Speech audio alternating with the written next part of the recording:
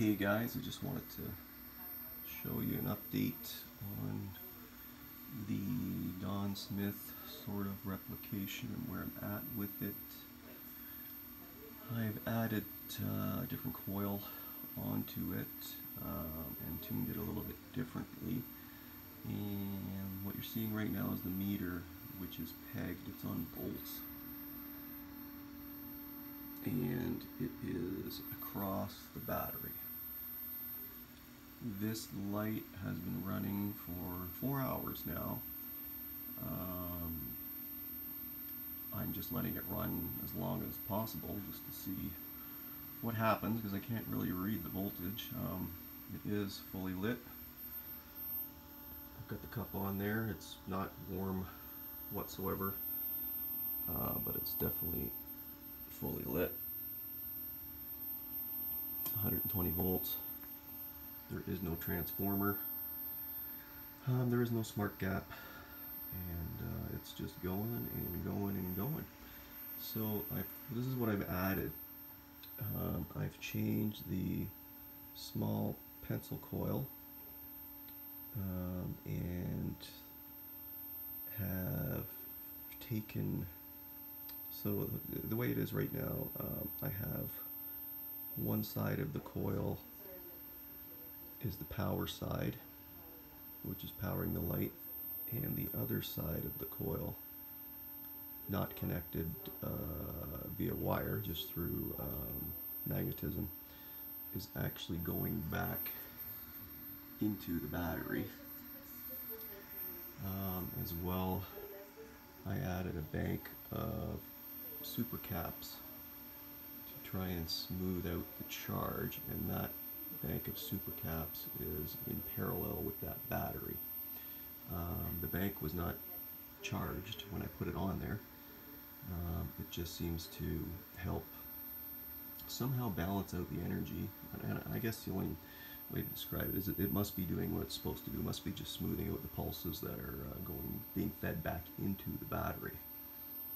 The fan is being run separately by the battery charger. So I have the battery charger just hooked up to the fan. It's not actually hooked up to the system. It's totally separate. So the light has been running continuously for 4 hours and a bit off of the battery, and the meter hasn't come off that setting yet, so I don't know if it ever will. I honestly don't know. I'm just kind of doing this video for myself, and if it does make its way to YouTube, I will definitely let you know how long it lasted. Right now it's just over 4 hours, and there's no transformer, there's no inverter. It's basically tuned with some capacitors. Once again, I've got some capacitors on the bridge rectifier, a capacitor going across the light itself, and I have some more capacitors over here that were used for actually tuning. And yeah, it's working very well. There's not much heat on the MOSFET itself, but I'm not taking a chance because it's the last one that I have and keep blowing them up. But the rod itself, I think because it's just so small, again, it's you know, the size of a pencil, it does definitely create some heat. So I'm probably going to have to put a fan on that or cool it some way, but for now I'm just going to let it do what it's doing and see how long it lasts. Pretty unique. I've taken off the ground, so the ground is no longer hooked up. There is no ground other than the battery ground. I didn't notice that it was doing any sort of making any sort of a difference. I even hooked it up to a very large aluminum box that I have sitting right here, which is massive. It's probably 5 feet by 2 feet wide. I used that as a ground, and it didn't really make a difference. So that's what it's doing right now. Hopefully I can share this with you guys. Pretty unique. You know, obviously I'm hoping that it's doing something special and that the winding that's being fed back into the battery is helping. I do know, I'm not going to do it right now, but I do know that if I unhook that white wire, which is the wire coming from the bifilar rod,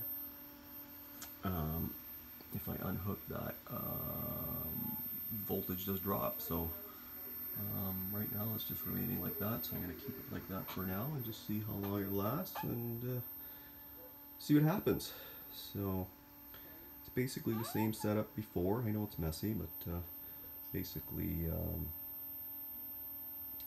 in a nutshell, here, let me show you a drawing, a quick drawing that I have made up here. Got the 12-volt battery. It's going into two PWMs. Both PWMs are going into the bifilar rod, and then the bifilar rod is going to the MOSFET and then going back to the battery. On the other side of the bifilar rod, it's going to a bridge rectifier, which is loaded with a bunch of different capacitors to help resonate it, and off the bridge rectifier the light is shining brightly. That's basically it. That's pretty much it in a nutshell. There's lots of different capacitors and one line going back to the battery, and that's pretty much it. It's very simple to draw, but to tune, I've mentioned this numerous times, it's taken me weeks to tune this thing, and not without some sparks and some explosions and some melted wires. So it does take some skill to and some patience to get this thing to do what it's doing. But yeah, once you get it going, you just gotta find resonance. And this is it. So yeah, I'll keep you posted and let you know how it goes. If you have any questions, let me know, or comments. Again, if you want to buy some plans, again, thanks to everybody who's already purchased the plans. They're $50, and I will give you detailed instructions on how to tune and set this device up to do exactly what it's doing right now. So send me a $50 PayPal donation and I'll send you plans. Thanks again.